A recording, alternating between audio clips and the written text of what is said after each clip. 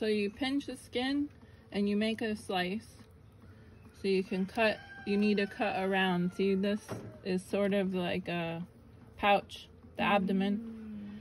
So you're gonna cut around this without cutting in because you'll break the intestine. So we get the skin and we cut down to the pelvic bone. The pelvic bone right here on both sides. So you're gonna cut, slice down by the bone and underneath the butt, and then up onto the other bone. And then you're gonna just cut all the skin so that you can pull this one, okay? That's how the explanation you get. Thank you. So we're cutting by the bone, down. It almost seems like you're changing a diaper. Yeah. It's almost like that. Yeah, I mean, you can't be, you know, afraid of it or whatever, but the flies are out now.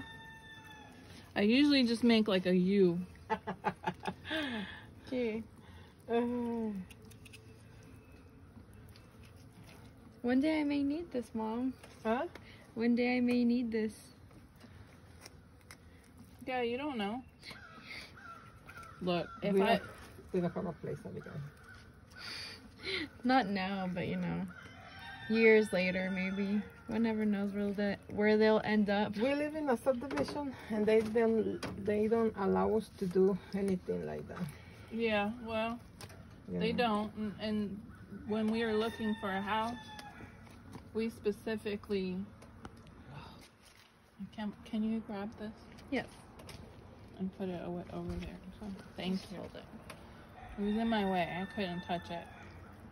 I have chicken gut hands now.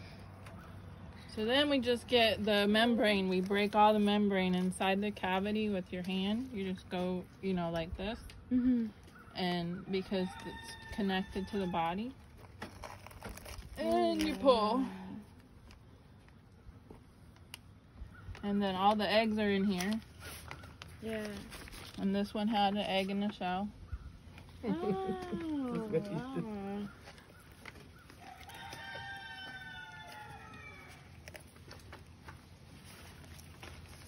So that girl was so funny. Her name is Lynn. She's like, I want the eggs in the chicken. Leave them in there. I'm like, okay. The next time, I say, you're doing it. I'm not doing this for you no more. Do your daughters come and visit? They have. They haven't been here since the COVID thing.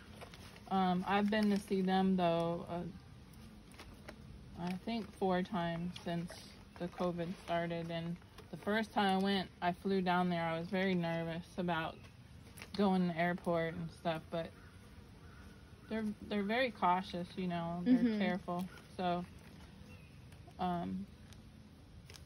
yeah, because the youngest daughter had a baby a year ago. Well, no, a year and a half ago. So, I had to go for that, you know.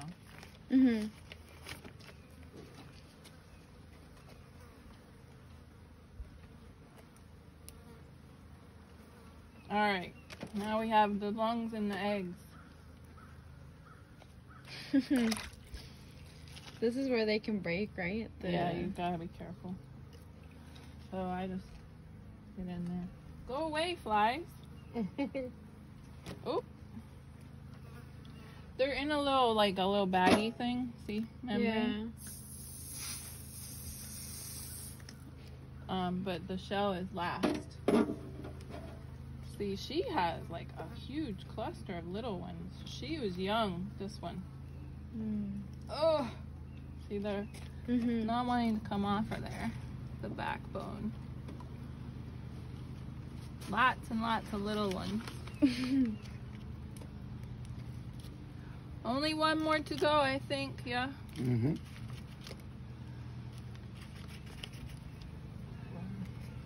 See, it's like on this thing, look at how many.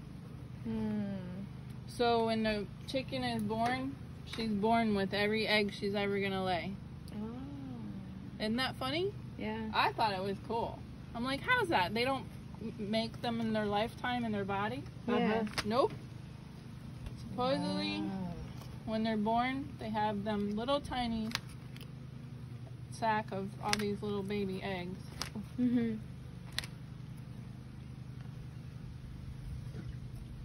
Yep. So they have a determined amount of eggs that they lay in a lifetime. Once their little eggs are out, they're done. They'd just be a pet or dinner.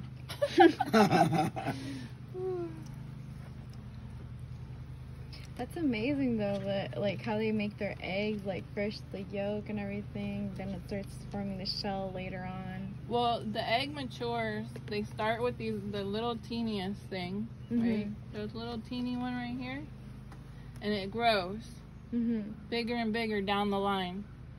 And as they get the big yolk, it goes into the oviduct and starts processing. And the last thing that happens is the shell gets put on. Yeah.